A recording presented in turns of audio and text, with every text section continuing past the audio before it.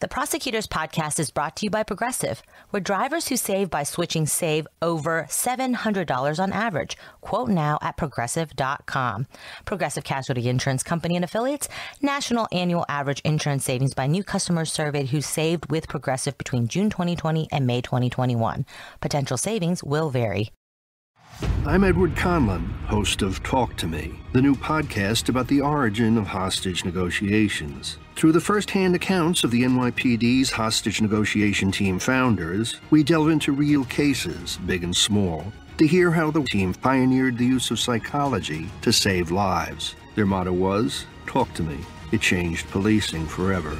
Listen to, follow, rate, and review Talk to Me now at Apple Podcasts, Spotify, Amazon Music, or wherever you get your podcasts, beginning October 19th.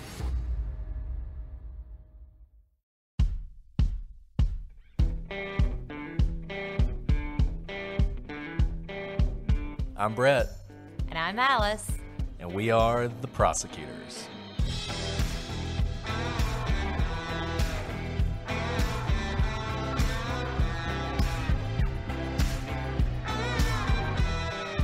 Today on The Prosecutors, magic spells, black cauldrons, human sacrifices, and drug trafficking?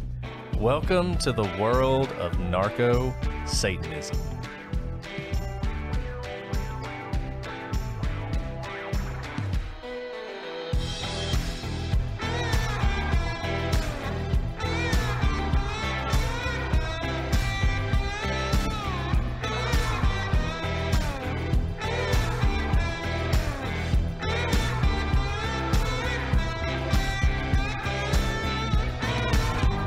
Everybody, and welcome to this episode of The Prosecutors. I'm Brett, and in a Halloween twist, I am not joined today by Alice. We have a special surprise and a special guest. Allison Dixon, author extraordinaire, podcaster extraordinaire, has agreed to join us today to talk about something that she is an expert in, which is cults.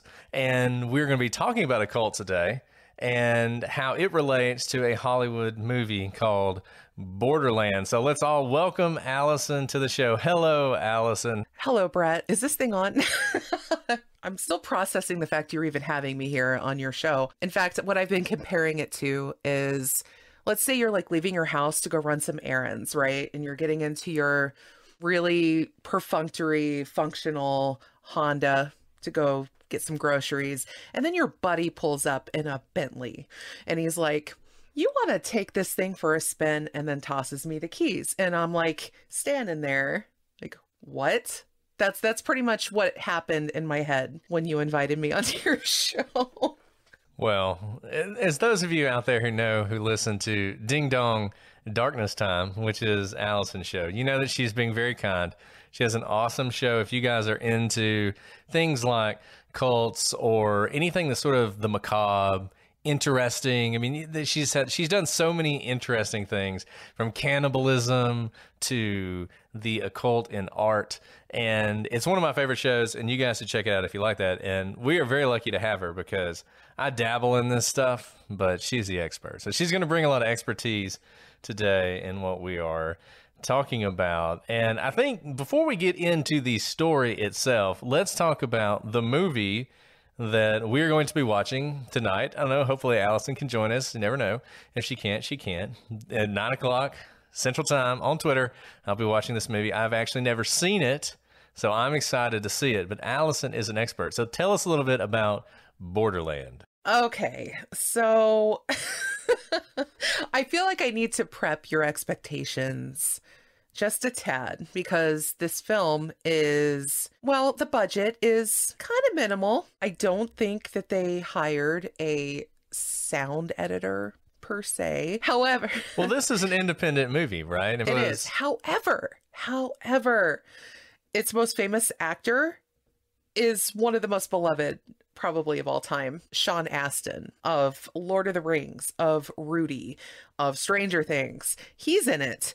And he's not a very nice guy. So if you want a chance to see him play against type, definitely check out Borderland. It was released in 2007. as part of the After Dark Horror Film Festival, which is sort of an irregularly running kind of situation. Like, it's not like something that happens every single year. In fact, when I looked up on Wikipedia, I think the last thing they did was in 2011. So it's been a while since there was an After Dark horror film lineup. But this was one of, I think, 8 films that was released in 2007 as part of that festival. And it stars Sean Astin and a bunch of other actors you have never seen. I guarantee you, I tried to recognize them. But it is a well-crafted overall independent horror film about a group of college kids that head down to Mexico for spring break, and they cross paths with some very wrong people that are involved in some very wrong ritualistic murder type behavior. And it is all based, of course, on the true story of the murder of Mark Kilroy by the narco-Satanist cult led by Adolfo Constanzo. And if you're out there wondering, yes, narco-Satanism is apparently a real thing. And this is something we're going to talk about as we go on. You know, you hear a lot about the satanic panic, and there's this sort of notion that it's entirely fictional and that there really was nothing behind it. But there are some weird little stories. We talked about one last Halloween. We talked about a vampire cult that had some of these aspects, and this is so far beyond that. I mean, that was a couple teenagers who got mixed up in fantasy and just went off the deep end. These are adults, hardcore people, business people, drug cartels who truly believed in this stuff. And it's crazy to think that a movie like Borderlands could be based in reality, but it was. I do want to say one thing about the After Dark Horror Film Festival. It really was great if you like horror movies. A lot of independent movies. Some Lake Dead, terrible. Grave Dancers, great. Grave Dancers is one of the best independent horror movies ever made. You should check that out. I'm really excited to see this one. So that's our pitch for horror. But I think we should go ahead and dive into this insane story that Allison has already kind of set up for us. A made for Hollywood, so crazy that when you see it in a horror movie, you're like, well, that's completely unrealistic. It might be scary, but it's completely unrealistic. But the most horrific thing about Borderlands is that it is based in one of the most horrific murders. And we're going to do our best not to just overwhelm you with how horrific all of this stuff was. But just know going into this, this is far worse than anything you're going to see. You nailed that right on the head, Brett. As I was watching Borderlands, I genuinely thought, wow, this is so much tamer. Because I saw the film actually many years ago. I can't even remember when, but it was a long time ago. It's kind of how I got the seed of it in my head to even research this cult. And I've listened to a lot of podcasts and things, and I read a book called Buried Secrets about it a few years back. So it's already been in my head for a number of years, but I will say the film is tamer, and it's pretty intense all on its own. But I don't know that a film could capture what happens here and maintain even an R rating. It would go beyond it. So, and I'm aware of the audience of your show and how you try to keep things not too crazy, but I will say what we're going to tell you about today is also not, it's also going to be kind of tamed down so as not to, so any of you eating right now would be able to continue doing so. And let me just say, the other thing about this is a case that it's not well known. Plenty of people know this story. It's not as covered as I think it probably should be. And honestly, it deserves an entire series. Yes. This is the kind of thing you could do an entire show on because there's so much depth to it. And we are only going to scratch the surface, particularly when we get into things like, and you forgive me if I mispronounce this, but Santeria, which I only know from that song. I don't practice Santeria. That is literally my knowledge of Santeria. I tried to learn about it, and man, you talk about going down a rabbit hole when you're trying to figure out Santeria. And the other thing, Palo Mayombe, and that's why we have Allison, because she's going to tell us all about this. But as usual, we're going to start with a timeline and sort of get into this. So Allison, if you want to take us away, feel free. Adolfo de Jesus Constanzo was born in 1962 in Miami, Florida, to a mother who was only 15 years of age. And his father died not long after. His mother ended up picking up the family and moving to Puerto Rico for a number of years. Initially, Adolfo was raised Catholic and was actually an altar boy as a child.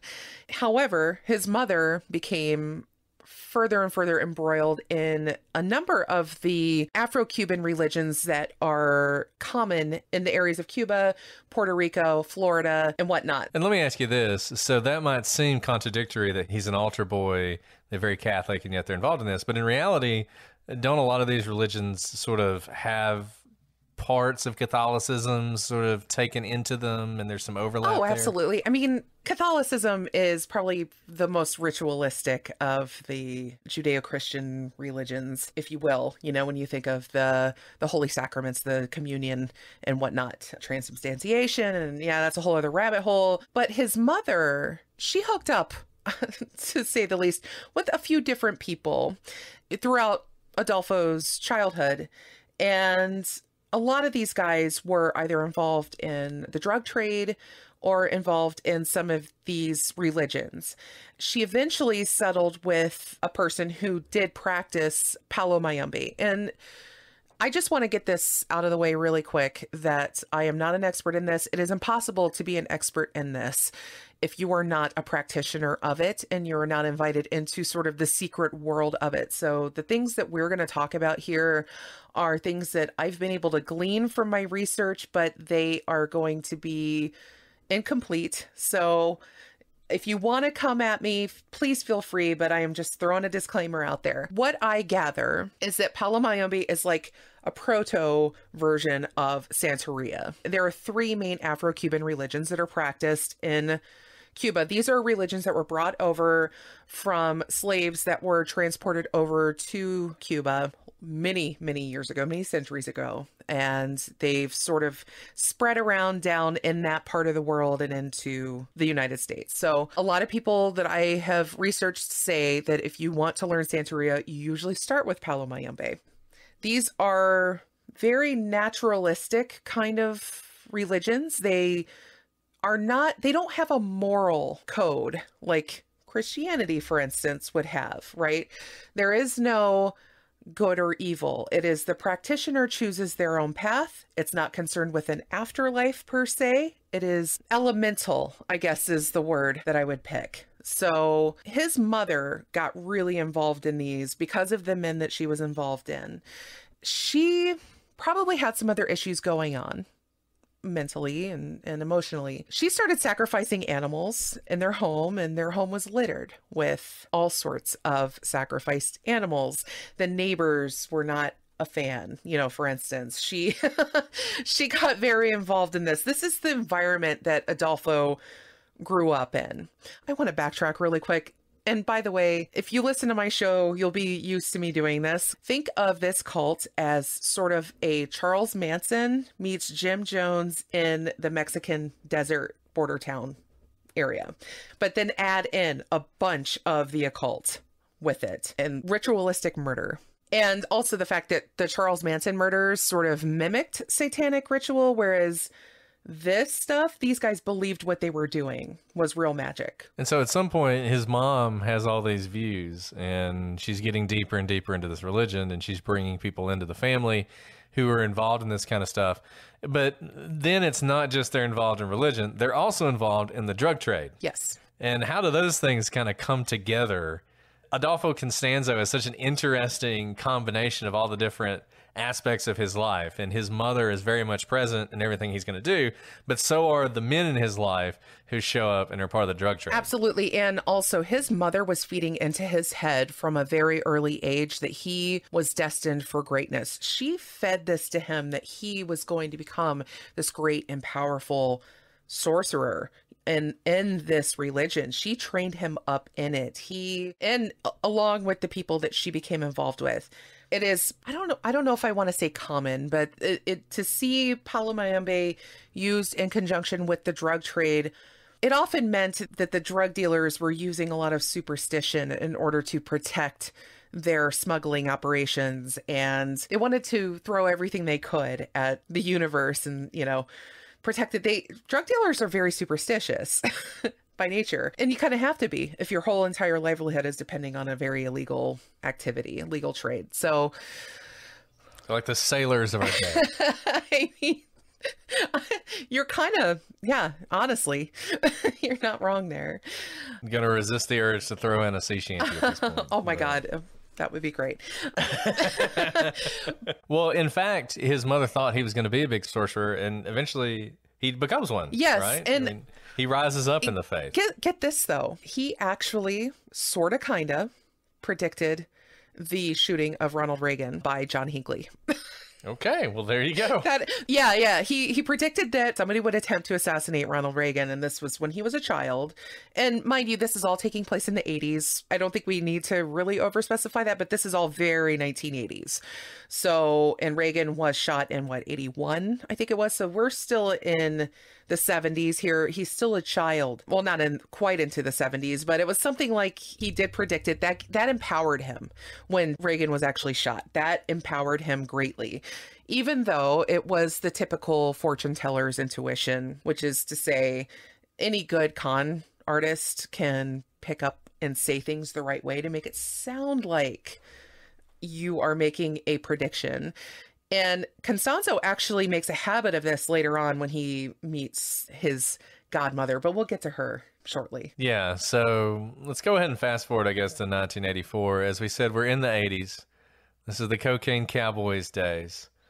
And Constanzo is going to be involved in the drug trade as well. Up to this point, his family has been moving sort of back and forth from Puerto Rico to Miami.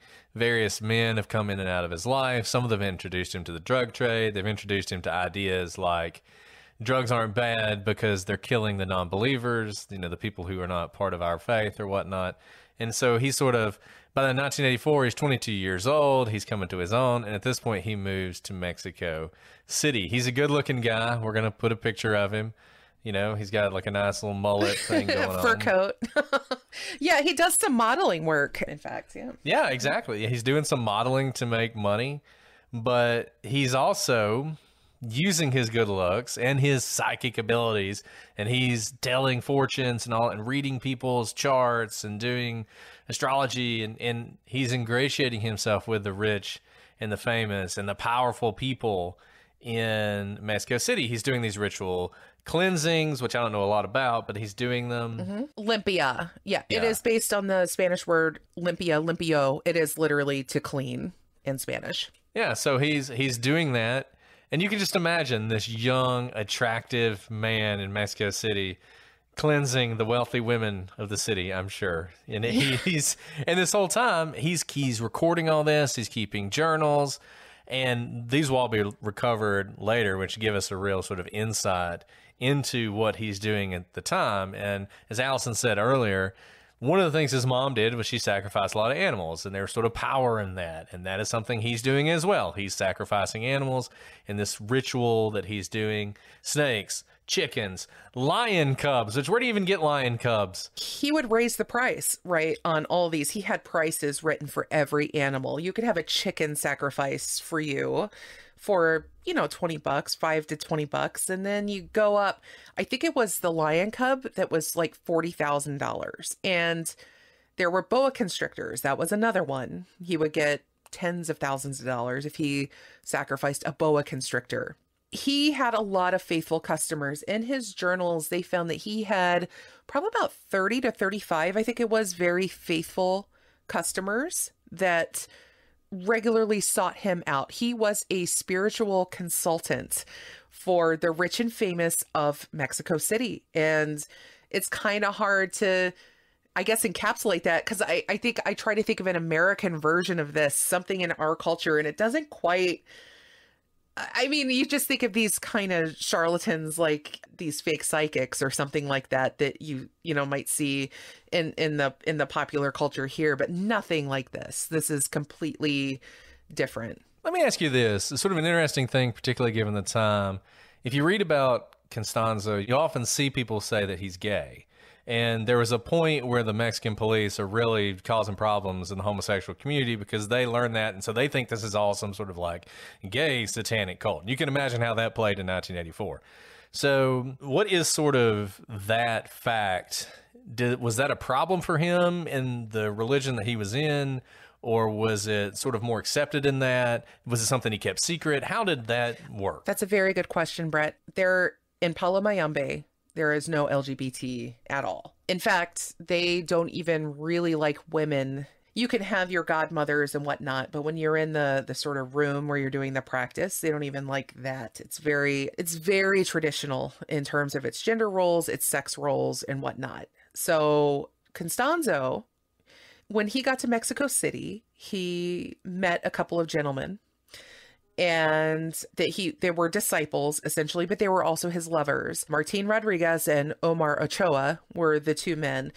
But he branded himself as a bisexual, and that'll feed into later when he hooks up with, again, the godmother, Sarah Aldretti. We'll get to her later. But no, this also contributes to the fact that Adolfo, what he's doing here is not real Palo Mayombe. It's not real Santeria. It isn't authentic in the sense. What we're seeing here is a man who is becoming consumed with his own power and what he can do, the influence that he can gain, and he is bastardizing this religion to suit his ends.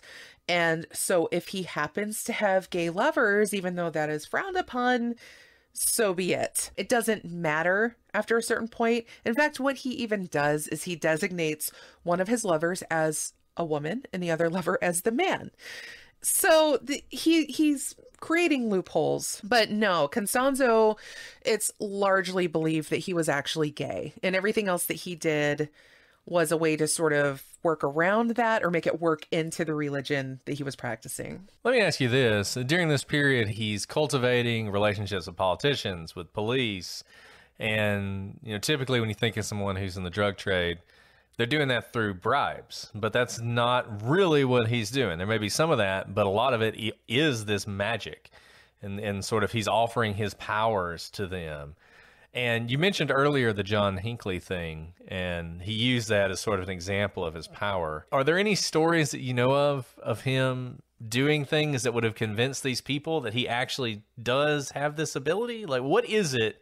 What is it that got powerful people to believe that this random guy who shows up in Mexico City actually can do this He stuff? knew how to play the game, the drug game, very, very well. First and foremost, Adolfo had great knowledge and great charisma. And let me stop myself here. Whenever I am saying things like this, I am not admiring this man. He is a monster, first and foremost. But his charisma got him a long way with the right kind of people to get him to where he was. So he would do things like, he was really good at robbing other drug dealers. He was really good at robbing the DEA or fooling the DEA. He got involved in a lot of different drug heists and drug operations, and he wasn't afraid to kill people. That was the other thing. He had no compunction whatsoever about killing his enemies to get what he wanted and cheating to get ahead. And it fed into this image that he was this very powerful individual. And when you add that into that charisma and his willingness to sacrifice animals and the self-possession that he had, you could see that, yes, there were definitely some bribes involved, but all of these people were very superstitious in and of themselves, and they could just see the power that he had just as a whole, and they bought into it. I mean, yeah, lots of levels of law enforcement, lots of levels of rich and famous and politicians were just all into this guy, which just makes you want to imagine what it must have been like to be in 1980s Mexico City with this guy with a mullet and a fur coat cutting heads off of chickens and saying, your drug operation is going to succeed. But here's the thing. He was making it succeed on the power of his ability to play the game as well as he did. If he had just been a straight up drug dealer without all the magic mumbo jumbo, he probably would have risen to the level of like I don't want to say Escobar, but he probably could have been if he hadn't been so consumed by his own BS, for lack of a better word. So in 1984, he moves to Mexico City. By 1986, he's ready to make one of the biggest, a move that if you put it in The Godfather Part 4 would be amazing. Look, like Allison said, we don't admire this guy. He is as evil as they come. But man, as we said before, you could not write this story. And some of the stuff he did, if you made a movie about it, I mean, leave aside the murder we're going to get to in a second. I mean, this episode in 1986 is insane. So he's in Mexico City. It could be a movie. It totally could be a movie. It totally could be a movie. Somebody out there, make this movie.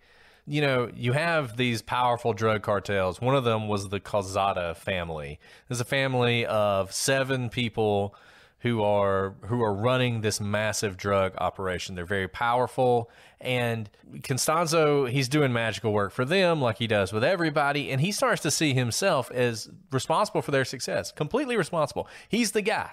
So the reason they are making so much money is because of him, and so he comes to them and he says, look, I want to be a full member of your cartel. Simple request, given the fact that he's responsible for all their success. They're like, you know, the magic is nice, but we have this whole operation going on that's actually making us successful. So thanks, but no thanks. We're going to go ahead and move on. And this is like the moment in The Godfather when the movie director does the whole, like, the thing with Tom where he does the, like, you know, you Dago, Guinea, Wop, Greaseball, Goomba, and Tom's like, I'm Scotch Iris, and he's like, well, listen here, my Kraut Mick friend, nobody talks to me this way. And the next day, spoiler alert, he wakes up with a horse head in his bed, right? So the same thing here. Yeah. So he does this, but it's so much worse than a horse head. Oh my God, you almost wish the horse head is so quaint. I know, a horse head is so quaint. Do you remember when the horse head used to be shocking? That's no longer the case now. It's almost like, oh, a cute little horsey head. So yeah, you nailed it, Brett. This is the equivalent though. Say you are a member of the Calzada family, or just say you're yourself. Put yourself in your own shoes and say you went to church and you put $5 in the offering plate or whatever, and you're going about your business, and then, you know, all of a sudden the preacher walks up to you and he's like, Brett, I feel like because I've done all this work for you, the spiritual work for you on your behalf, that I should actually get to come work in your job for, you know, whatever. And you're just like, whoa, you're just my spiritual guide. You're not you're not qualified to be a prosecutor, you know, and all this. This is kind of probably how the Calzadas looked at this. Like, listen, we give you some money. You give us this little spiritual, like, you know, you make us feel good. You kind of lubricate the gears in a certain way. And, you know, you're just an expense write-off. You're not like the guy. And so that's probably how they viewed it. Like, oh, that's adorable. He thinks he can come and do our jobs. He thinks he could be part of this gang. Well, unfortunately for them, Adolfo didn't see it that way. He apparently acted very nonchalant about the rejection. But he gathers together his crew, which is kind of amassing at that point. He's got a good handful of people with him. He's got his two guys that I mentioned earlier, but he's gathered a couple other disciples with him, and they go back to the Calzada place and they have themselves a bit of a massacre. And the way it's initially presented to the media and the law enforcement is that this whole family's just gone missing. They're not there, but they find these other ritualistic things like candles and evidence that something ritualistic and weird went down at the Calzada, you know, home or estate. And then they found the bodies. And I don't know how much you want to share about that, Brett. Oh, just lay it out for them. Oh, God. Yeah, earmuffs for your children in the car. Okay, I'm pulling this from an article. This is in my outline. I am quoting from Murderpedia, but this is also corroborated by other things that I've read and listened to on this case. So Guillermo Calzada and 6 members of his household vanished. They were reported missing on May 1st. Police came, noticed melted candles, other evidence of a strange religious ceremony at the office. 6 more days elapsed before officers began fishing mutilated remains from the Zampoanga River. 7 corpses were recovered in the course of a week, all bearing marks of sadistic torture. Fingers, toes, ears removed, hearts, sex organs excised, part of the spine ripped from one body, 2 others missing their brains. The vanished parts, as it turns out, had gone to feed Constanzo's cauldron of blood. We're going to get to that in a moment. I really want to spend a second on that cauldron. The man has a cauldron. I mean, just stop for a minute, you know, and think about that. Double, toil and trouble, cauldron, or fire burn and cauldron bubble. This guy actually had that. Oh, Oh, he very much did. He killed the Calzada, so he needs another family to get in with, essentially. And that's when he finds the Hernandezes, and they are going to bring him into contact with one of the most important people in this entire story, Sarah Aldrete. So this is 1986 when he wipes out the Calzadas, which is just amazing that he could do that. 1987, he's going to meet Sarah Aldrete. She is actually the girlfriend of a drug dealer named Gilberto Sosa. She is a Mexican national, and she's, this is crazy, but she's currently in college where she is an honor student and a cheerleader at Texas Southernmost College. So not the person you would expect would eventually become the co-leader of a murderous cult, but that's exactly who she is going to end up being. Yeah, Sarah is, oh wow. She is an interesting character in all of this because, yes, she is the sort of model student. Nobody ever had anything to say about Sarah that wasn't effusive with praise, but she was involved with some of the wrong elements. Constanzo, now if we roll back for a minute to remember the fact that he has a sexuality incongruity with his religion, so he's also using these deaths to feed his magic ritual, which we'll get to in a moment and explain how he goes about all that. But he also knows that he needs a female component to increase the power of his magic. And he already knew who Sosa was. He knew that he was involved with this woman, Sarah. Sarah, by the way, is a very striking young woman. She was very athletic. She was 6'1". She's taller than me. I am a very tall woman. She's taller than me. So I just imagine this statuesque lady. She's beautiful. I mean, in the same way that he's very attractive, he picked a beautiful woman to be his second. He sees her and he knows that this is the one. This is his padrina, because at this point, he's the padrino, El Padrino, the godfather. That's what he calls himself. He needs his godmother, the padrina, and La Padrina, and she is it. Now, here is how he courts her. So he finally makes his introduction by basically chasing her down in traffic, like chasing her car down and cornering her, essentially forcing them to get out of their cars and talk to one another. He is just leaning there on the hood of the car and he is just like, you are the one, and just wiling her with all these charms. Could you imagine driving down the road and having this happen? I do it all the time. I don't know what you're talking about. This is like, right. This is how you do you think I met my wife? I was going to say, this is how you met your wife. That makes complete sense. But she was beguiled by him because, again, when you encounter somebody who is so self-possessed, who is so sure of himself, yeah, you kind of start to believe what he's believing. I mean, I can almost see it, how she ends up taken in by this guy. Let me ask you this. Did she have any history in this kind of religion or cult before she met him? Not at all. No, she did not. But here's how he got her to start believing, is he made basically 3 predictions, and I don't have them exactly written down, but I will say he predicted parts of her future, and one of them was somebody you haven't spoken to in a while will contact you. That happened. And then it was something about an offer. It was 3 predictions he made. 2 of them came true. The other one was an offer of money. It was your typical psychic hotline. Again, BS. But it was just close enough, just like when you read your horoscope for the day and it feels like it fits. She was taken in by it. So here's the thing, though, is she fell into this magic. She fell into his charisma. The only problem was he didn't want anything to do with her on a romantic level at all. She was more like a sisterly kind of person. Now, he did involve himself with her physically, a little bit here and there just to prove a point or try to maybe prove a point to himself. But their relationship was largely platonic because he had no interest in women. But she served a purpose. She served a means to an end just by being there, by being his female half. He thought that was enough to satisfy the magical demands. And so she fell into it and she started practicing Palomayombe rituals. and thinking that it was helping her succeed in school. Like, she started attributing this to her life, like it mattered. And at some point, she began to believe that she was capable of doing these same sort of magical things, right? Yeah. Like she's casting spells and all that. They ended up calling her the Flirt, because a lot of these people had, you know, kind of nicknames, and she was one of them. She had a great charisma. Eventually, she just started recruiting people into their group.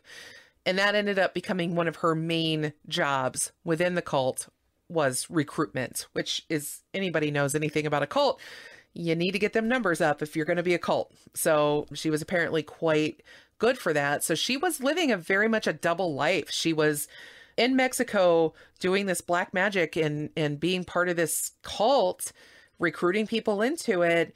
And then she would go to school in Texas and be this great schoolgirl. And for a while there, it seemed to be working, but it definitely seemed like it was destined to not hold up after a while. And so there's this whole cross-border thing, this borderland thing going on here, where you have her in school right across the border in Brownsville. Is that right? Yes. And then in Matamoros, Mexico, is where the cult is based at this point. Mm-hmm. So I guess he is now moved from Mexico City up to Matamoros. Yes. And at this point, he not only heads a cult, but it's also a thoroughgoing drug smuggling outfit. Yes. Right? Yes. He really was quite successful at being a drug dealer.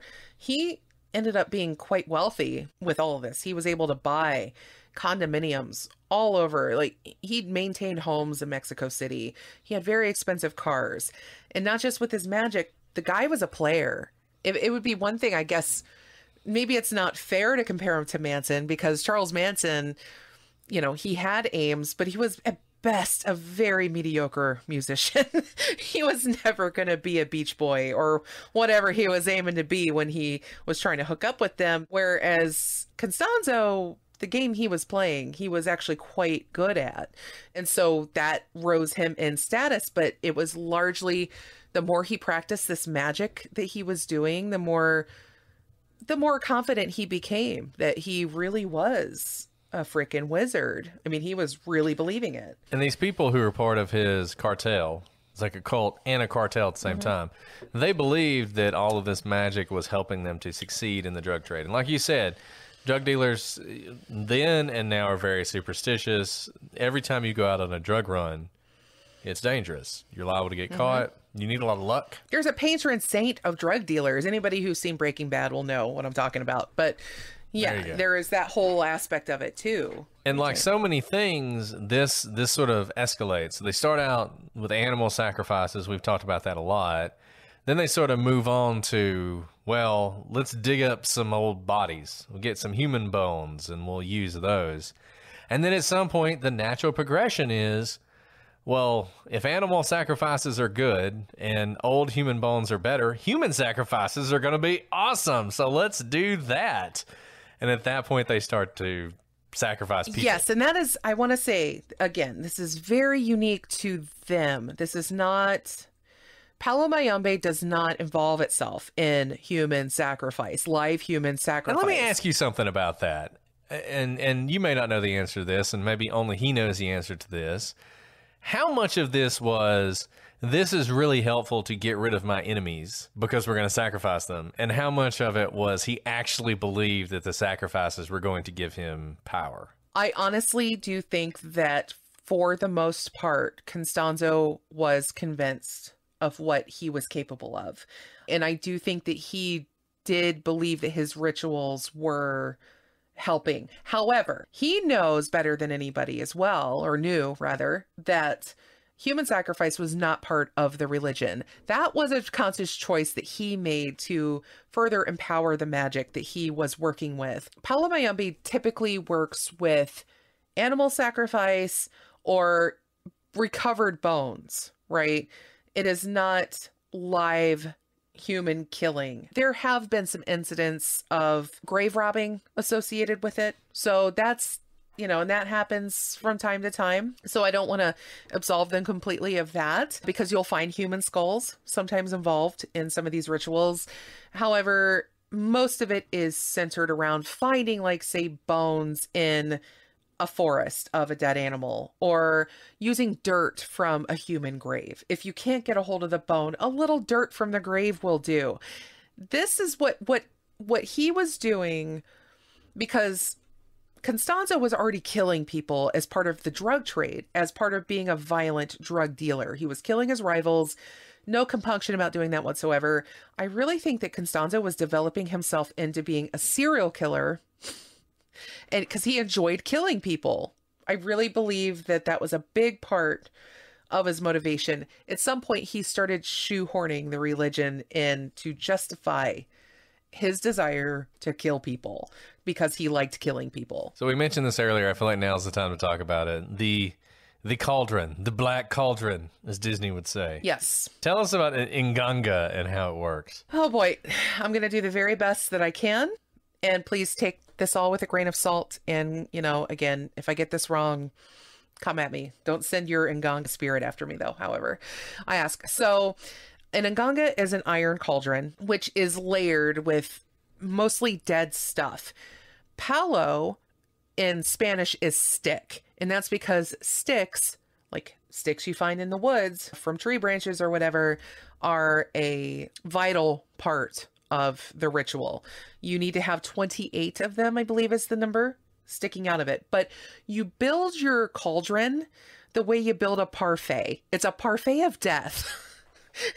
So you could put anything in this, like, for instance, blood, animal bones, different types of dirt from different places, coins, booze. You could put all kinds of different gifts and things to your Nganga spirit, because what the purpose of the Nganga is it binds itself to a spirit and makes it the slave of the person building the Nganga. You are essentially enslaving a spirit to do your bidding. Now, in typical practice, that spirit could be a healer. That spirit could be doing good things for people or for you. However, yes, because like I said before, there is no moral code here. You could use that Nganga to empower a spirit to do bad things. So obviously, we know what Adolfo was doing here. But traditionally, you need a lot of these elements and you build them in layers again, and it can take months. Like a traditional practitioner spends a lot of time building their Nganga. It is a very, very sacred thing. And you take someone like Adolfo, who he understands the nuts and bolts of what he's doing, but he's gotten to a point with his ego and his murderous desires that he is going to make it fit what he wants. And that is why what ended up being in his Nganga was a lot of human remains from people that he actually murdered, or his cult members actually murdered. And the other thing about the Nganga is that it's typically is full of decay. It stinks. Things spill out of it. It attracts insects. There are maggots in this thing. It is not a clean, good smelling. I will say I was once a practicing Buddhist. I had a shrine with some incense. It was very inoffensive. A cauldron full of dead stuff just probably wouldn't have flown in my house. I probably would have been kicked out. So in order to do this, usually people have whole rooms dedicated to it. By the time Constanzo starts his human sacrifice ritual, he has a ranch outside Matamoros with a shed that is dedicated to receiving his human sacrifices.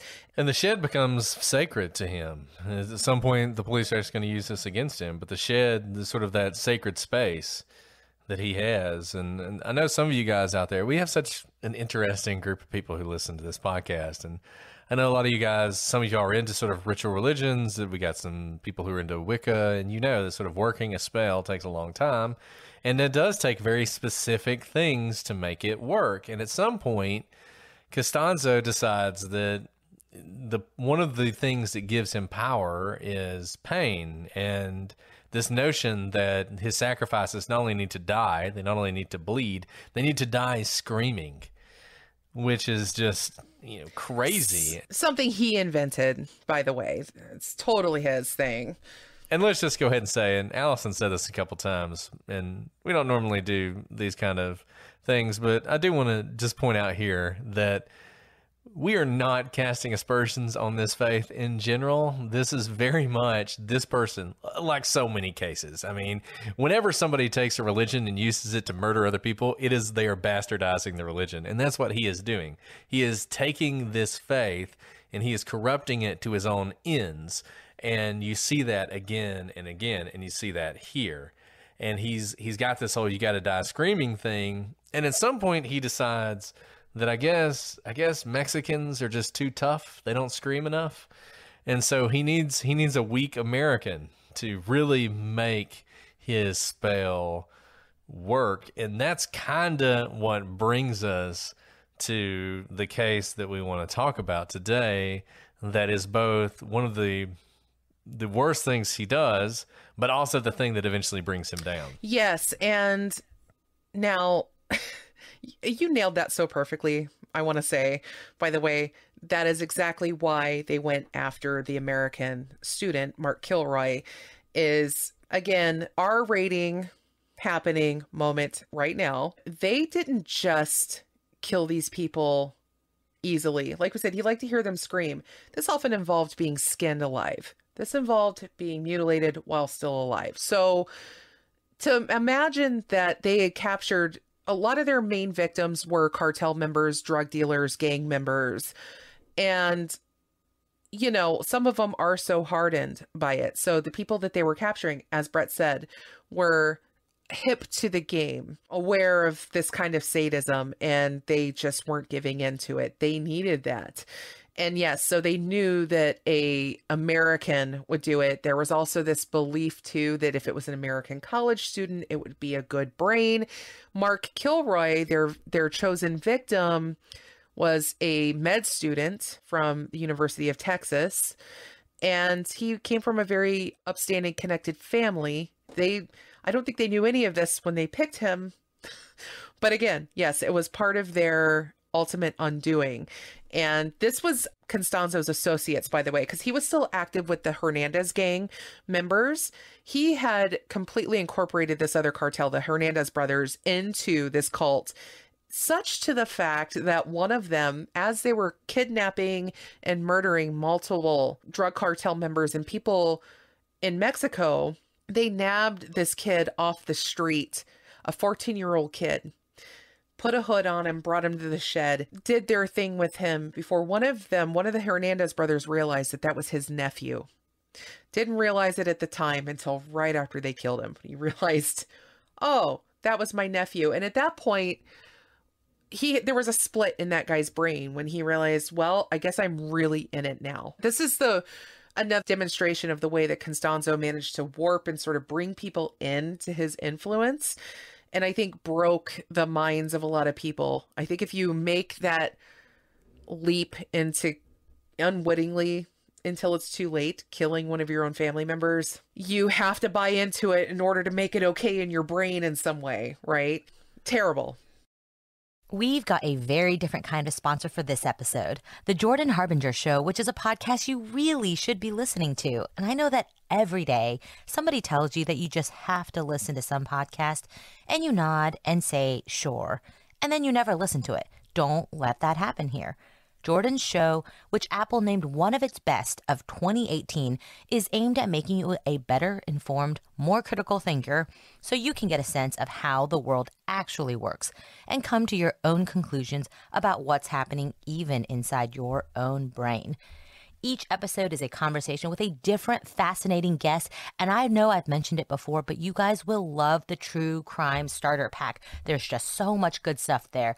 From Frank Abagnale, Scam Me If You Can, to Freeway Rick Ross, Life in the Crack Lane. There's even a talk with a hostage negotiator from the FBI who offers techniques on how to get people to like and trust you, which sounds useful and disturbing at the same time. Jordan's always focused on pulling useful, practical insights out of his brilliant guests, and we're not talking pop psychology or wishy-washy self-help stuff here. The episodes really are loaded with bits of wisdom that you can use right away. We really enjoy this show, and we think you will as well. Search for The Jordan Harbinger Show. That's HARB as in boy, IN as in Nancy, GER on Apple Podcasts, Spotify, or wherever you listen to podcasts. The Prosecutors Podcast is brought to you by Progressive Insurance. Most of you listening right now are probably multitasking. Yep. While you're listening to us talk, you're probably also driving, cleaning, exercising, or maybe even grocery shopping. But if you're not in some kind of moving vehicle, there's something else you can be doing right now. Getting an auto quote from Progressive Insurance. It's easy and you could save money by doing it right from your phone. Drivers who save by switching to Progressive save over $700 on average. And auto customers qualify for an average of 7 discounts. Discounts for having multiple vehicles on your policy, being a homeowner, and more. So just like your favorite podcast, Progressive will be with you 24/7, 365 days a year, so you're protected no matter what. Multitask right now. Quote your car insurance at Progressive.com to join the over 27 million drivers who trust Progressive. Progressive Casualty Insurance Company and Affiliates. National annual average insurance savings by new customers surveyed who saved with Progressive between June 2020 and May 2021. Potential savings will vary. Discounts not available in all states and situations.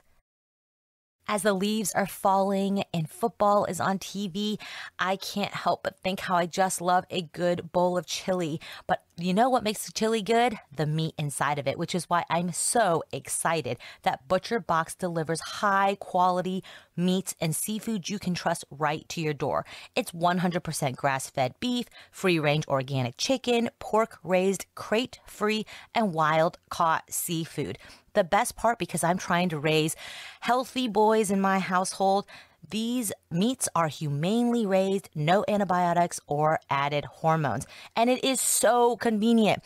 I work a full-time job. We do these podcasts, 2 of them, in fact, and I don't have time to go shopping all the time. But Butcher Box gets delivered right to your doorstep. Free shipping for the continental U.S. and no surprise fees. You can choose from a variety of box plan options, from curated to customized, and change your plan whenever you want. You can enjoy a range of high-quality cuts that are hard to come by at the grocery store at an amazing value. I had these pork chops come to my door, and they were scrumptious. My kids were absolutely gobbling it up. And I also love their antibiotic and hormone-free range turkey. I made my chili that I was talking about with this turkey from Butcher Box. The main course for Thanksgiving dinner can sometimes be a main source of stress. Not anymore. Butcher Box is offering our listeners free turkey with their first order. Sign up today at butcherbox.com/prosecute and use code PROSECUTE to get 1 10 to 14-pound turkey free in your first box. That's butcherbox.com/prosecute and use code PROSECUTE to claim this deal. Guys, now that the school year is in full swing and work is picking up, busy as ever, getting into court, and this podcast is taking off, it's so fun, but it means there are so limited hours in a day, but I still have to eat and feed my family. Well, I'm so glad about our sponsor, HelloFresh, because with HelloFresh, you get farm fresh, pre-portioned ingredients and seasonal recipes delivered right to your doorstep. You can skip trips to the grocery store and count on HelloFresh to make home cooking easy, fun, and affordable. That's why it's America's #1 meal kit. Earlier this week, I had a deposition, I had to run to soccer practice with my kids, and I had to somehow fit in dinner. Well, I was so excited because right to my doorstep was this perfectly packaged HelloFresh meal of pork taquitos. And guys, oh my goodness, this is one of our family's favorite meals. We ate everything in it. There was nothing left. We saved the recipe to go buy even more ingredients to make the recipe again. But they make it so easy because they deliver right to your door. And with HelloFresh, ingredients travel from the farm to your doorstep in less than 7 days. So you know they're fresh. Plus, pre-proportioned ingredients make cooking a snap and cut down on food waste. Now, have a packed fall calendar? HelloFresh's quick and easy meals, like their 20-minute recipes or low prep and easy cleanup options, mean you'll spend less time in the kitchen and more time with your loved ones. Go to HelloFresh.com HelloFresh.com/TP65 and use code TP65 for 65% off plus free shipping. That's HelloFresh.com/TP65 and use code TP65 for 65% off plus free shipping. And find out why HelloFresh is America's #1 meal kit. You know what's so interesting about this? We've been talking about this for a while. A lot of people have been murdered up to this point. Really, an unknown number of people have been murdered up to this point, and nothing has happened. Nothing. It's crazy to even think about it. They are killing indiscriminately without any consequence whatsoever. Shocking that they're able to do that. I agree. And I think that's honestly, if they investigated a lot of the murders and the missing persons cases down there to the extent that we try to hear, maybe they wouldn't have gotten as far. But it also shows the fact that they chose to go after an American, that they had become very blind to the risks of doing so, and they'd become very empowered. And they really did think, I mean, Constanzo had people convinced, his cult members convinced, that they were invisible and impervious to police and bullets. Let's just get that out of the way. Literally invisible. Okay. This is what they were thinking. One might almost call it delusional, but I don't think it quite crosses that line. Or maybe it does. I'm not a shrink. I think it's delusional. I think we can say it's delusional, and that's okay. Yeah, it seems delusional. In the same way that I think a lot of people say, oh, all murderers are mentally ill. Okay, let's not go there. So most murderers don't think they're invisible. No. And it's a testament. And you guys may not know this, but actually, if you're an American in Mexico, you are relatively safe, because even the cartels do not want to touch you, because they know, unfortunately, and this is not a good thing, but it's just true, the lives of the people in Mexico are essentially worthless in a lot of ways to the authorities. Whereas if an American dies, 100 people in Mexico die, it doesn't mean anything. One American dies, it's an international incident, and all of a sudden, all sorts of things are going to come down on you. And you can read stories, just crazy stories about some of these cartels stopping a bus and taking all the Americans off, and then they get back on the bus and they drive off, and nobody ever sees the bus again because they kill everybody in the bus, right? And it is really a remarkable thing that this guy was so sure in his power and his magic that not only is he willing to kill an American, he is going to target an American to kill. It's like it is really difficult to even imagine him deciding to do that. And it really is a testament to just how far down this road he's gone. Yeah. And it also shows too, I think, again, they were giving themselves invisibility charms, but I think it became less about cartel work at this point and more about feeding that cauldron and building their magical status, and less, they were just building themselves up on that. So I think they really wanted to see what the cauldron would do for them, what the spirit would do for them. And so Mark Kilroy, this is in March 10th of 1989. He was a pre-med student, as mentioned, from UT, meets up with friends from Texas A&M down in South Padre Island for spring break. And there's a bunch of people down there. And I just want to say, this is the second time this podcast has gone to South Padre Island.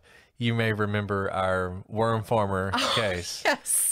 And that case ended in South Padre Island. So we are back in South Padre Island. Yeah. And I think I've heard of Matamoros too, not from you specifically, but I know this is kind of these border towns, and a lot of these sort of, you just cross on over from Texas into Mexico, have yourself a great weekend, get wasted, go home.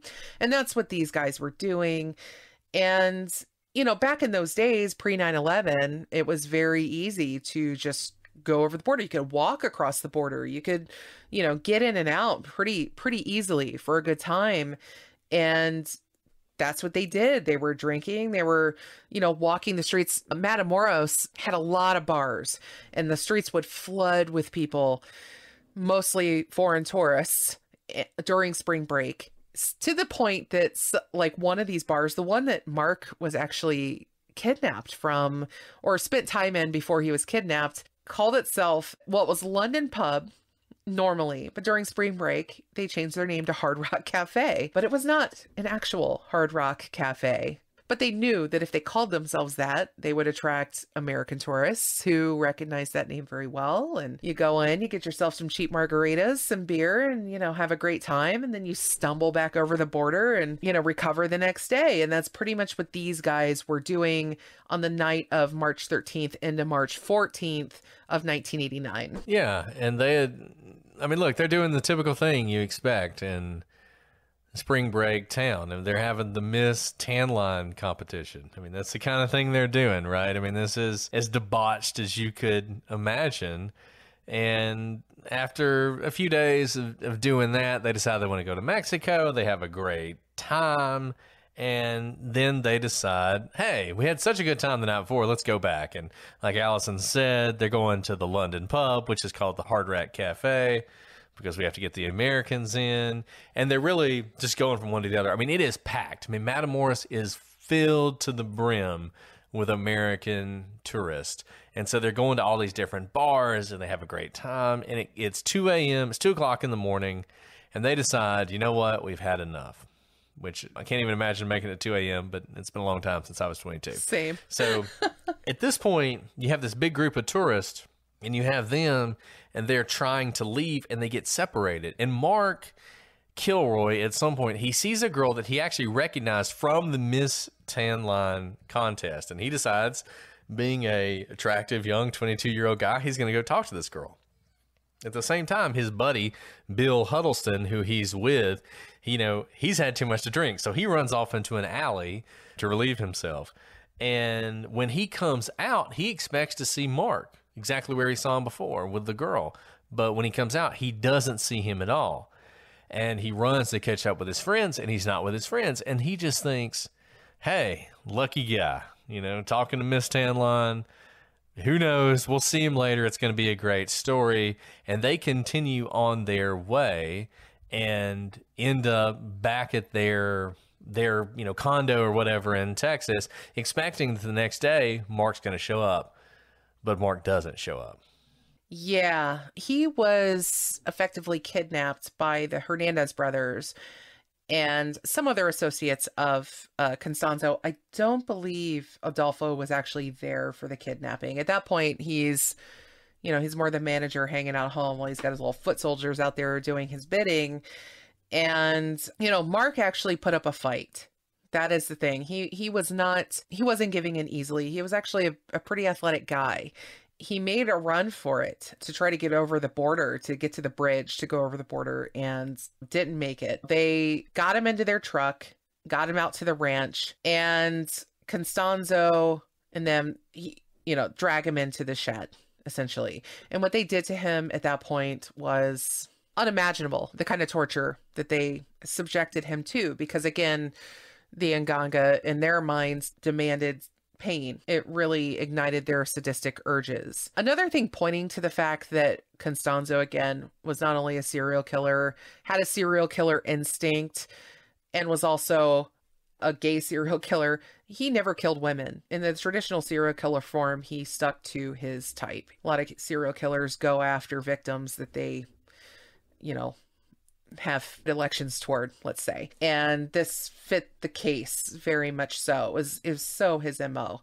I just want to bring that up because I think I want to really bring home the fact that Constanzo and his cult were a serial killer cult and not merely just people practicing magic and hanging out. These are people that were killing people. Not only were they killing people, this was in Buried Secrets, by the way, the book that I forgot to put in our notes, but it's something that stuck with me over and over again. Every time they killed someone, you know what they did, Brett?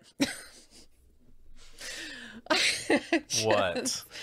They went out for Whataburger. Wow. Yeah. Every time they killed someone in their shed, they went out for burgers and fries At Whataburger. Yeah, so I don't think that's something that Whataburger would want to have in their literature. Yeah. Oh, ads. Whataburger, the favorite burger of serial killers. But yeah, so they would just immediately kill someone and think burgers and fries. That's how programmed they were into what they were doing. And I just want to say, if Whataburger wants to sponsor this episode, we are available. We have spots available for Whataburger. Please go for the forces of good. And yeah, and I had Whataburger once. They're pretty good. But anyway, they spent the night torturing and sodomizing Mark. And eventually what they ended up doing was taking a machete and, whacking his head off. Well, the top of his head, because, they needed his brain. And so they got hold of that brain and they more or less dismembered the rest of his body.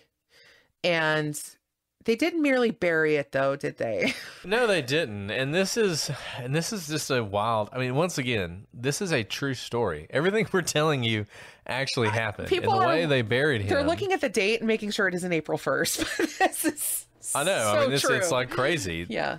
The way they buried him was the way they buried many of the people that they sacrificed. As Allison said, they would more or less dismember them to make burying more easy. But one thing they would do is they would run a wire down through the spinal column so that you could actually find, if you walked into this field where all these people were buried, there were all these wires sticking out of the ground. And the idea was that the cult members believed that if they pulled up the bones, they pulled the wire up and they pulled up that, that spinal column like in a predator or something, that they could wear that as a necklace and it would give them protection from danger and it would enable them to more successfully carry out their sort of drug dealing operations. I mean, it's just madness on a scale that is hard to imagine, but it was real and it was happening. And we're talking about Mark, but there are unknown numbers of people who suffered the same fate as what Mark suffered, because these guys thought this was going to give them power, or at least some of them did. And I go back and forth on Constanzo. I kind of agree with Allison. I think this was a guy who was a serial killer and wanted to murder people, and this was just a good way to do it. He found a pathway where he could murder people and get away with it and have support for it. Yeah. And it just fit perfectly for what he wanted to do. And, his cult members, I think, were varying levels of buying in and forced in and numbed to it after a while. I really think if you study, I think this is where the Manson family comparisons really come in for me, is if you study their way of seeing things versus like the Manson family. There were definitely some members of the Manson family that very much enjoyed what they were doing, that got into it, that of course, if anybody watched the Manson family trials and all that, they were still very much in support of Charles. And it was very similar here. They were very much beholden to him as their leader, as their padrino. And the bones that they were pulling up from the ground a lot of people were wearing those bones. They were almost like protection charms or invisibility charms or whatever he blessed them with, because again, he believed, or he had them believing, that they were invisible and impervious to police and bullets. And that's going to play in a very big way. And by the way, after Kilroy, they continued to murder. They weren't done murdering, because when Mark Kilroy was reported missing by his family, created a huge skirmish and big international event. His parents were people you didn't want to mess with. They were very mobilized, very influential people. And this stuff was going straight to the president. I mean, this was a big freaking deal. They killed the wrong guy. And they didn't quite realize that, though. So they were continuing their killing spree as this was going on. It's really interesting because this was so dumb in so many ways. The war on drugs really kind of started in Nixon, but ramped up under Reagan. And then you have George H.W. Bush, who was pushing it to another level altogether. And you got to imagine that, number one, American presidents never like it when their citizens are murdered in foreign countries. But this, on the one, and I don't want to be a cynic here, but wow. I mean, this is gold, right? I mean, this is gold for everything you're trying to do. You have a satanic, in the middle of, this is 1989, so you have a satanic drug cartel who murdered an American as part of their ritual. I mean, wow, that is insane. And it's crazy that they thought they could do this and get away with it. I do want to say one thing. You keep comparing it to the Manson family. I think it's a great comparison. I'm going to violate all the rules and talk about Nazis for a second. I've always thought the craziest thing about the Nazis is you had all these sadistic, evil people who managed to all sort of like group together at the perfect time to be completely evil together. And sort of, you know, like people like Himmler. Himmler was naturally a serial killer, right? I mean, that's what he wanted to do. And he managed to reach a position where he could do it. And I feel like you have that here, where you have all these people, and maybe, you know, maybe it's not all these people, but Costanzo in particular, who finds this outlet for his natural desire to murder people. Or, you know, if you don't want to talk about Nazis, the Russian, Lavrentiy Beria, who was the founder of the KGB, sadistic, awful, horrible person, one of the most evil men to ever live. Because he's in charge of the KGB, he's able to sort of live out his sadistic tendencies. Look at the witch trials in the late Middle Ages. People who were witch finders general were actually just misogynist serial killers who wanted to torture women, and they used witchcraft as their pathway to do it. This is a story as old as time. And this is Costanzo sort of finding that path. But he has made a huge mistake. Now, as Allison said, the next day his friends report him missing. It's not long before this is an international story. March 14th, they report him missing. By March 26th, this is on America's Most Wanted, and the President of the United States is interested. Now, there is huge pressure on the Mexican authorities to figure out what happened to this American. Yeah. They don't do a great job investigating. No. But on April 1st, the magic becomes a problem for the group, because a drug smuggler who is part of the cult comes to a drug checkpoint, and because he's invisible, he's like, no reason to stop at the checkpoint. I'm just going to go straight through. So he goes straight through, expecting that the magic has made him invisible and the police can't see him. The police do see him, and in a very intelligent move, they decide, we're not going to go all lights and sirens after crazy guy who just ran right through the stop. I will never not laugh about this. I will think about this randomly when I'm doing the dishes. I think about this moment, and I just this is crack like up. The hoisted by your own petard, Yes. right? I mean, this is like an example of that. You've been telling your guys, we're going to make you invisible through all this magic, and then the fact that they believe they're invisible is what ends up sinking you. The police follow this guy in an unmarked car, and where does he take them? Straight back to the ranch, where they find a bunch of cult paraphernalia. They find a bunch of marijuana. They know who this guy is, and over the next week or so, they are conducting an investigation, which eventually will result in some arrests that are going to uncover all of this and everything that's going on. It's a amazing discovery, because I often wonder that if somebody from that cult that hadn't been so convinced of their invisibility, if he hadn't done that, would they have found this ranch? Would they have found what they found there? I mean, it's poetic in a way, in a really dumb slapstick way, but very poetic. And here's the other thing too, is this cult was not concerned about even its own members, like to the point where, you know, Constanzo didn't even try the whole, you know, I'm being metaphorical here. You know, he didn't inform the people, like, invisibility is like a metaphor, man. It's not like literal, you know, sort of like people might try to say about, I don't know, Adam and Eve or the Noah's Ark story. They might even say, oh, it's a metaphor. No, he didn't do that at all. It was like, you were literally invisible. But it tracks because they even murdered their own members. I mean, they murdered one of their own members, Jorge Garcia, I think his name was. He used some of the drugs that they were trafficking. The cult had a very strict non-drug policy. Once they found out that he was getting high on their own supply, they sacrificed him to the Nganga. So they had no compunction whatsoever about their own people. Like, Constanzo just didn't think about it that way. So yeah, they go and they inspect the site. They don't find the bodies right away. I think they round up a few of the people. And what do the federales and the cops do down there is they start torturing these people for answers. And the technique that they used was they would put Tabasco sauce in like seltzer water, and they would shake the bottle up, and then they would hold it under the nose of the person, and they would let it squirt up their nose. So imagine hot sparkling water being injected up your nasal cavities. It's like waterboarding with hot sauce.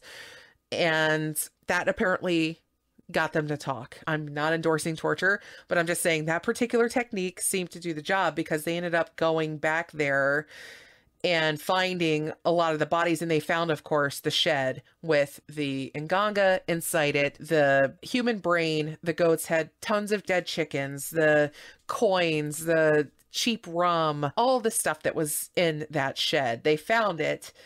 And then eventually one of them confessed to where Mark Kilroy was buried, which was, of course, marked by the wire in the ground used to bind his spinal column. Now, one thing that I found was interesting, and I don't know if you can speak more to this, it seems like the person who both showed kindness to Mark when he was initially kidnapped and eventually gave a lot of the secrets of the cult away was the caretaker of the ranch. Yes. And I don't know if it's just he wasn't really a part of this cult or what, but I found that to be interesting. That's another kind of interesting, weird parallel with Manson family, because I think it was the George Spahn. It was the Spahn Ranch. It was similar kind of thing. I mean, he was like not really part of it, but he let these weirdos hang out at his ranch and probably not quite realizing what all that they were getting into, right? But they start digging up the bodies, given all the information that they were given. They find Mark Kilroy's body. They keep digging. They find 15 bodies at that site. It is not known really the true number of victims that they had. They didn't make much of an effort to find out. No, either. They knew that there were dozens of ritualistic murders happening at the time in this area during the time of Constanzo's reign. But once they had a fall guy, they kind of used him to close a lot of these cases, even though it didn't fit the MO of Constanzo's group. It's kind of like the Wayne Williams case in Atlanta. Oh, yeah. And, you know, not to get all into that, but let me just go ahead and tell you, Wayne Williams is a murderer, and he killed a lot of people, but he probably did not kill everyone that he is sort of attributed to in Atlanta. But the police essentially used him to close every murder of a young black person in Atlanta during the time. Right. They just said he did it, which was not accurate and not fair to those victims, but kind of irritated that there are people who are trying to say he's innocent now based on that. He is not innocent. He's exactly where he needs to be. But it's a similar thing. You find the monster, and it makes it really easy to just close all your cases and not have to look into them anymore. And I think that's what happened here, much like happened in that case. Yeah, I'm really glad you brought that up. That's a very good point. And, you know, Constanzo wasn't there at the time when this was all going down. He and Sarah Aldretti and his lovers, and I think his other associate who went by El Doobie, which again, that's another one that just kind of makes me snort when I think about it. They ran away. They fled. Well, I think Sarah actually fled the main group, if I remember correctly, because according to her, and Sarah's an interesting case here, is to this day she maintains her innocence. She's still alive and, you know, survived a lot of that. She's still in prison as far as I know. She was, you know, sentenced to a pretty long stint, and she claims that she wasn't aware of the ritualistic murders and everything that was going on in the shed.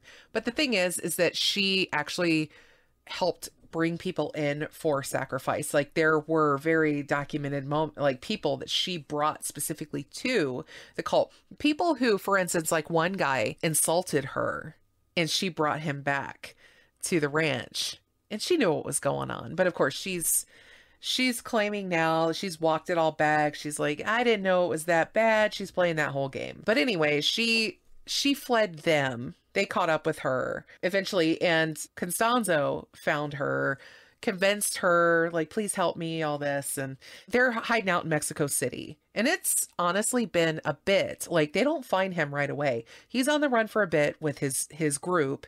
They're even doing disguises. They have hair dye. They've cut their hair. One thing I read said that a couple of these guys had their hair cut and dyed to look like He-Man, which again, just it makes me laugh. The 80s, man. Oh, I gotta love it. By the Power of Grayskull. So, it's interesting because there's so many interesting things about this. The police and the Mexican authorities understood, at least at some level, what this whole sort of ritualistic thing, because at some point, a week or so after they find these bodies, in the middle of the night, they go and they burn the shed. They like commit arson. They even brought in, I think they brought in like a shaman or like a white magician to like cleanse it. Yeah. Yes. Yeah. They knew. Which of course drove Constanzo crazy. But it's really interesting that they use that sort of psychological warfare against him to do that. And like you said, it took a while. I mean, they did that. That did not immediately flush him. The police eventually find him. Apparently, it was kind of an accident. The police show up for another reason, but Constanzo thinks they're there for him, so he starts shooting at them, at which point the police realize there's somebody here that obviously we need to deal with. They kind of surround the building, and there's a firefight, and at some point, Constanzo tells El Dubi. So there was one of the people there who was one of his earliest followers, one of his lovers, and they decide to die together, Constanzo and him, and El Dubi shoots them both, I think is the way it went down. And then the police break in, they arrest everybody else, they arrest Sarah Aldrete. As you said, she ends up getting 50 years in prison. She's still in prison to this day. She's looking to get out in 2039.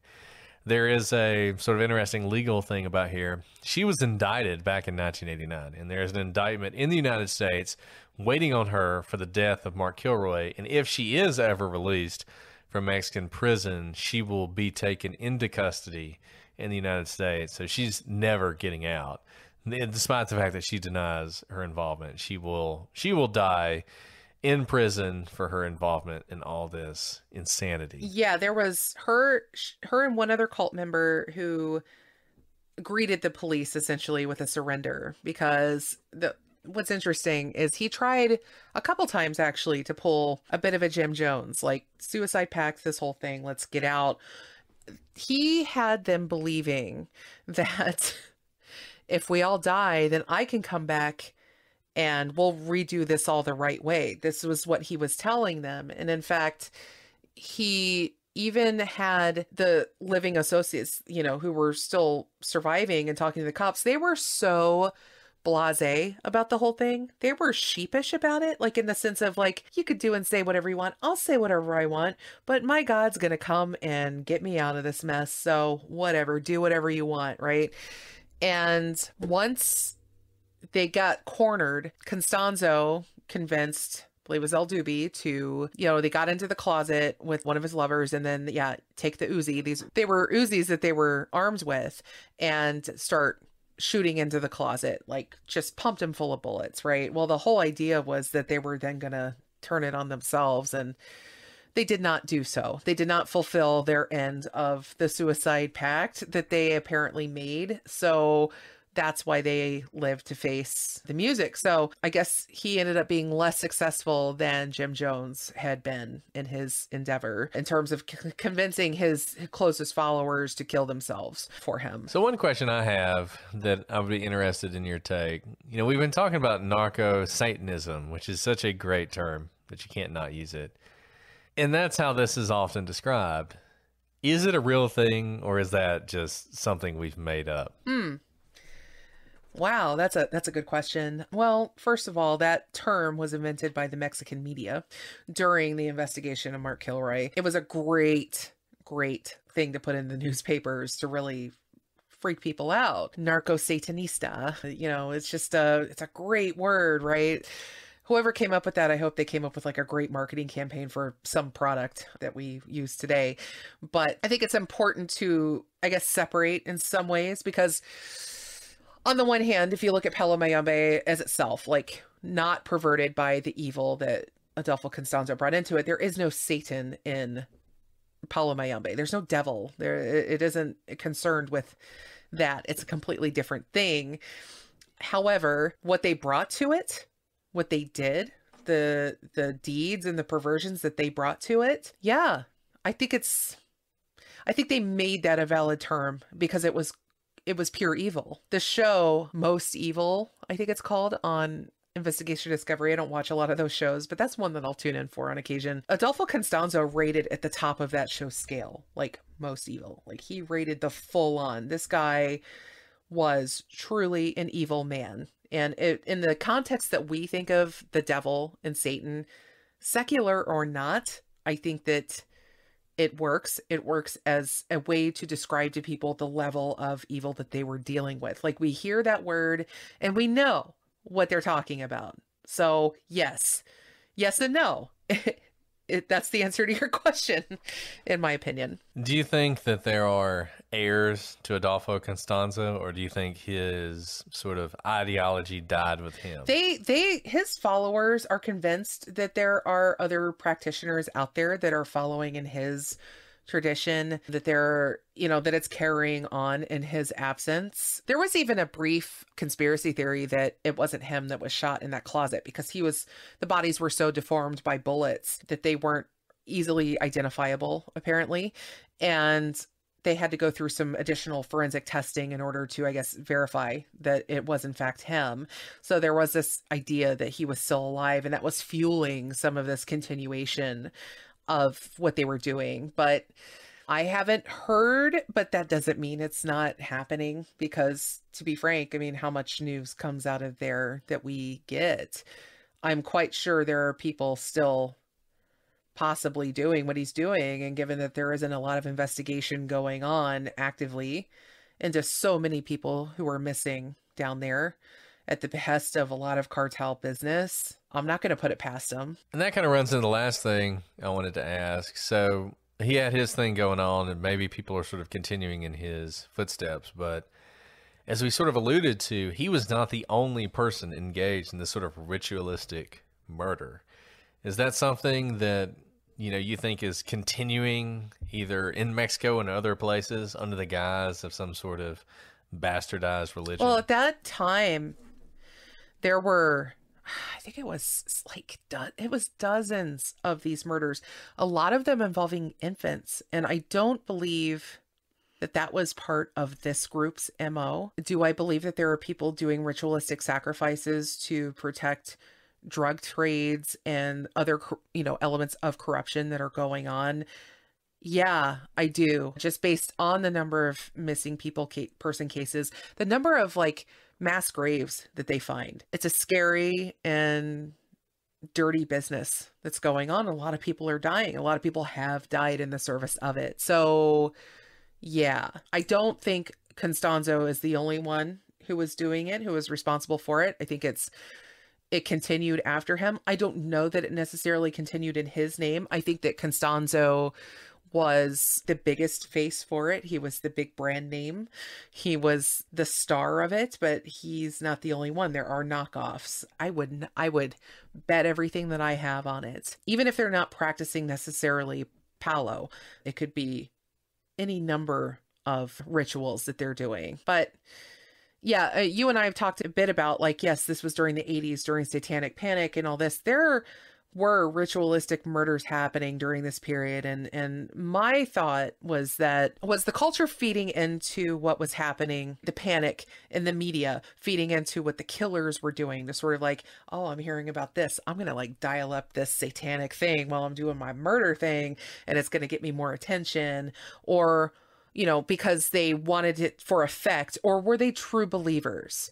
I mentioned Richard Ramirez, I think, in one of our discussions, that he was one who seemed to be very much a true believer in his satanic angle. And then there were other people and other groups that were just kind of, using that metal and, metal culture and sort of counterculture to kind of dial it up. So I feel like it was just this cultural miasma all coming together. And that's just humanity, the filthy end of humanity at work. Yeah, I'm just a big believer that there's obviously people who serial killers or whatnot who do their thing and they're going to do their thing whenever. But I'm also a big believer that there are certain people who want to do evil, for lack of a better word, who tap into whatever the sort of zeitgeist of the time is. So you have a satanic panic that's going on. And I think what you had was people are tapping into that. So they're seeing that. It's not that Dungeons and Dragons is turning good Christian children into murderers. I'm glad you clarified that. It's that people who want to be murderers are tapping into Dungeons and Dragons, right? And that's what they're sort of cloaking themselves in. And I felt the same thing here. You had Constanzo, who was around this religious faith. He tapped into that and he used that to justify what he wanted to do. And like I said earlier, if the witch hunts are going on, you tap into that to do what you want to do. If Nazism is ascendant, you tap into that and you just use whatever it is that's going on at the time to justify the evil things you want to do.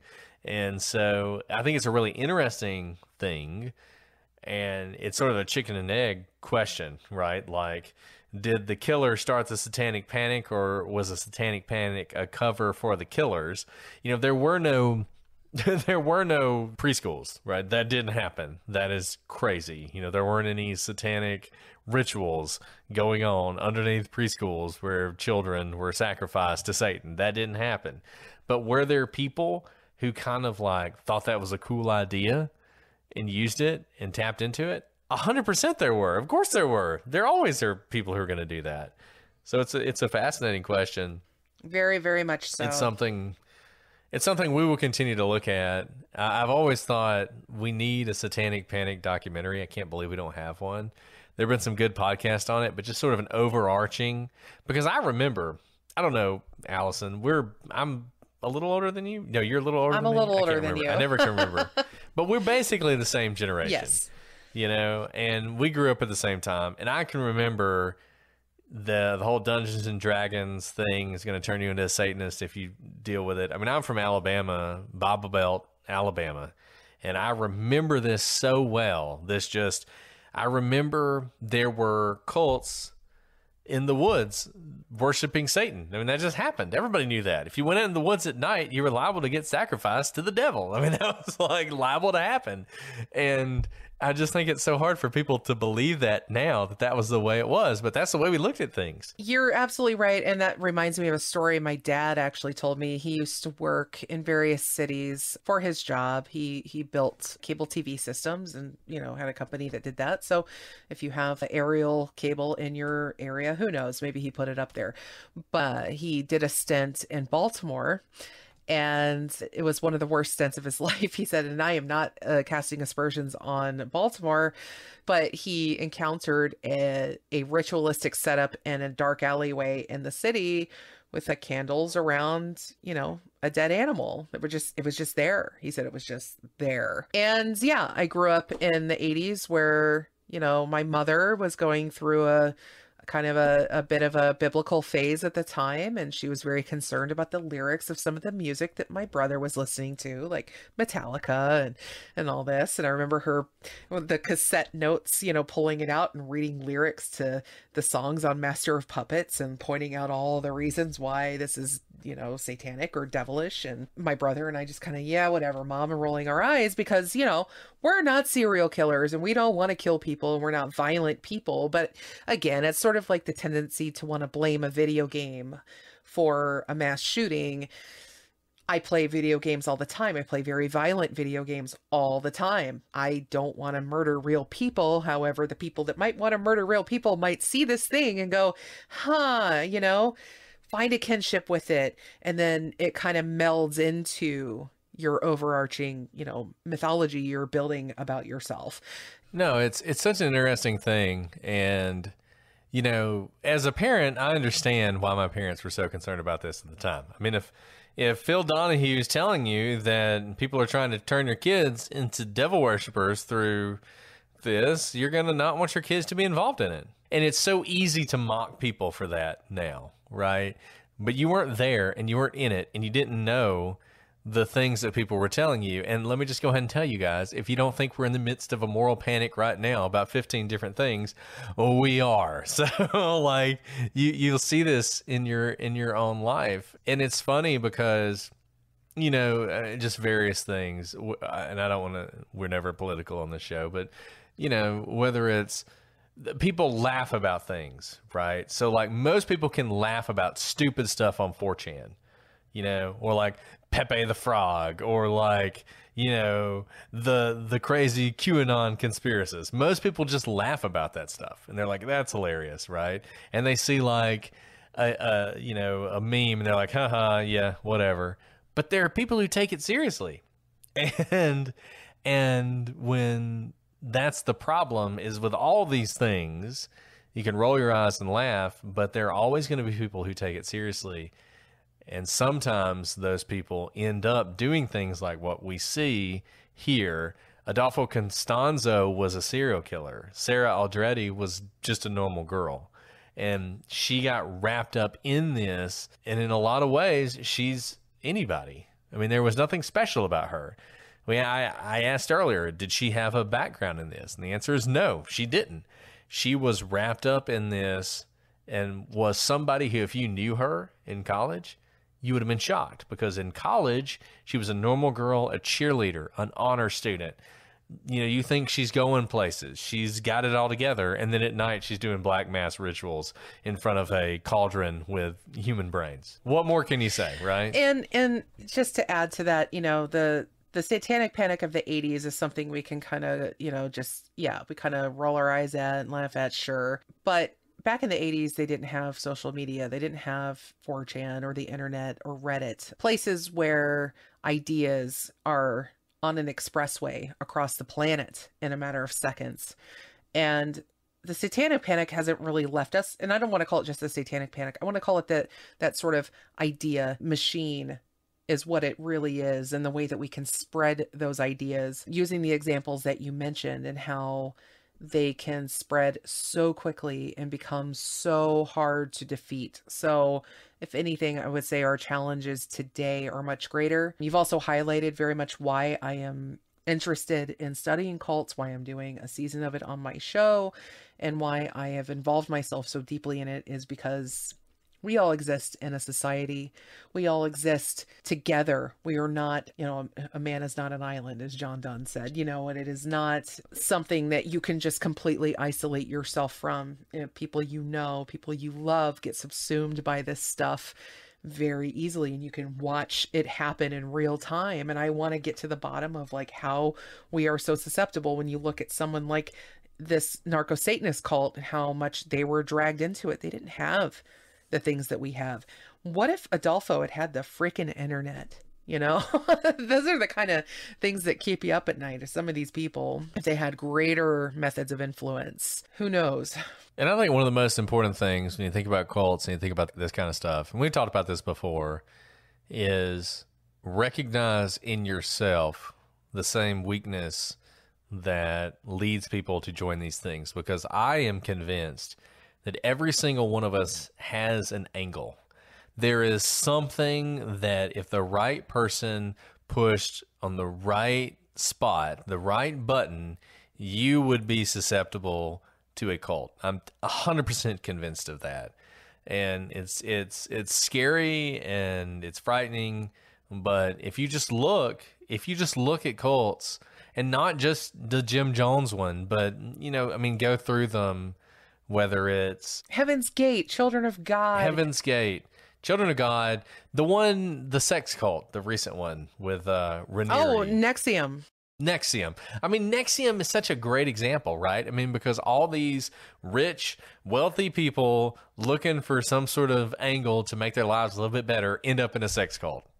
You know, and it's like, when you look into that, it's just crazy that it happened, but it did. You had people getting branded who were actresses. I mean, it's crazy, right?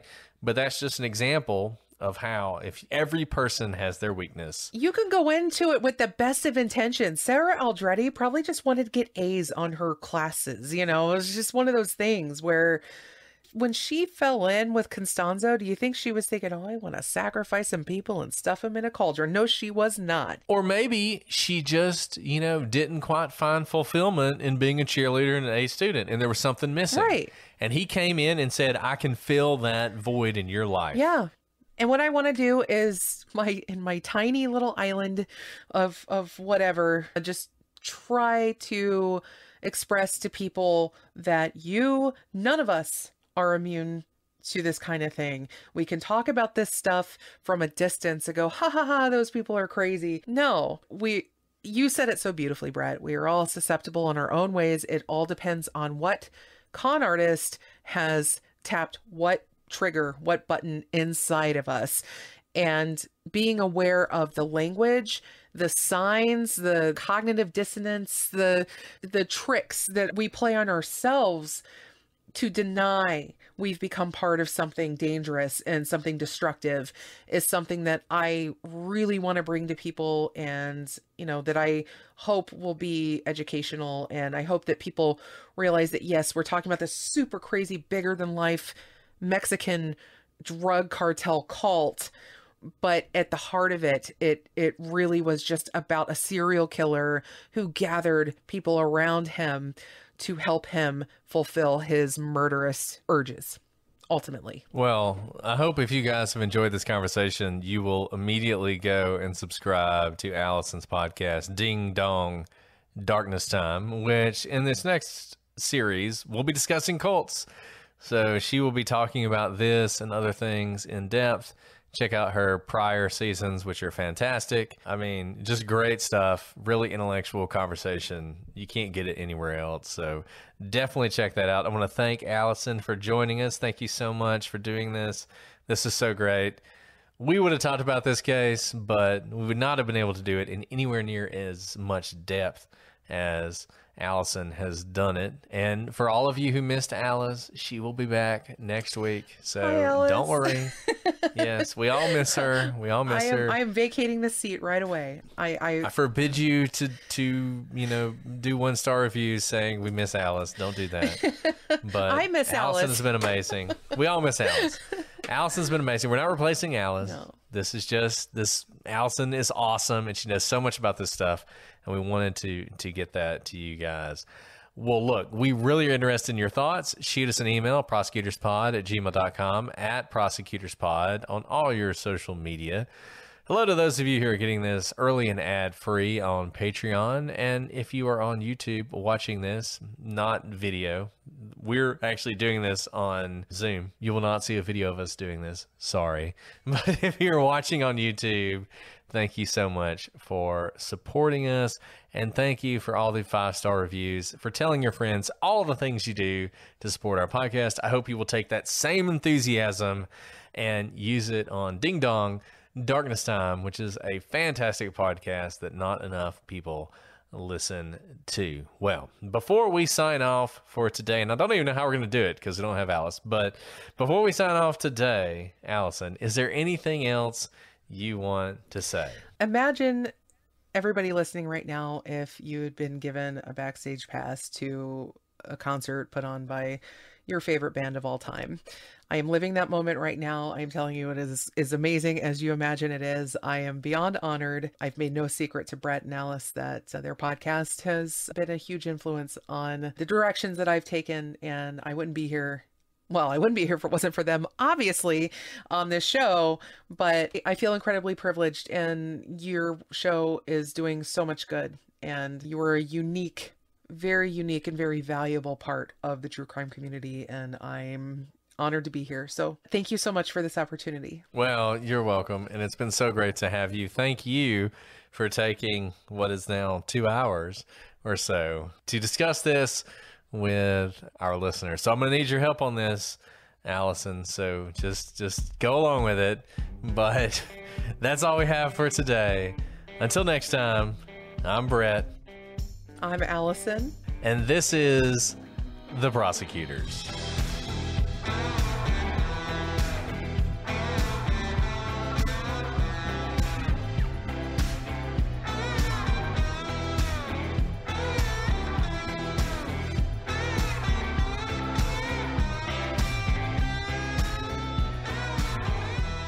So I'll start us off like I always do. And typically, you know, we just go straight through. But if at any point something you want to stop, tell Jason to delete that last 30 seconds, we can do that. That's not a problem. Just whatever you want to do. There's an editor. Yeah. And there is one. Because that's the thing. I'm used to me being the editor, so Right. I'm like, oh, I'm always logging in my head like I have to cut that. Does that make sense? He's gonna bill you double for this episode. Yeah, he probably will. That's fine. We like it. We like to keep his kids fed. Or whatever. Oh, that's sweet.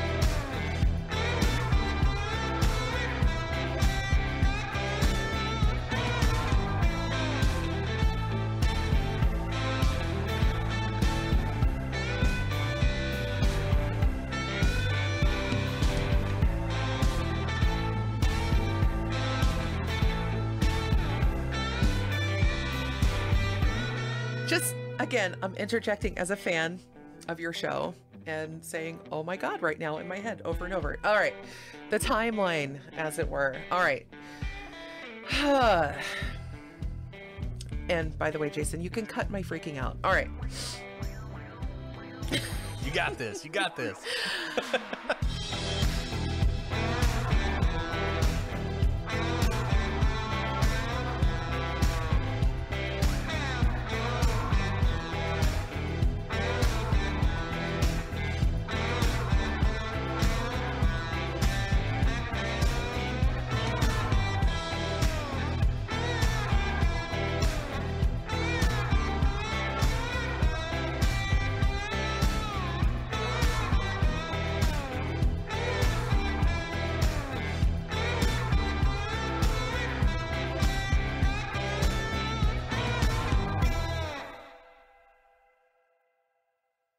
All this month, celebrate Hispanic Heritage Month with PlutoTV. Watch movies like Compadres and the Spy Kids trilogy, or your favorite stars like Luis Gerardo Mendez in Camino a Marte. Plus, PlutoTV has thousands more movies and TV shows and over 45 channels in Spanish, all for free. So download the PlutoTV app on all your favorite devices and start streaming today. PlutoTV. Drop in, watch free.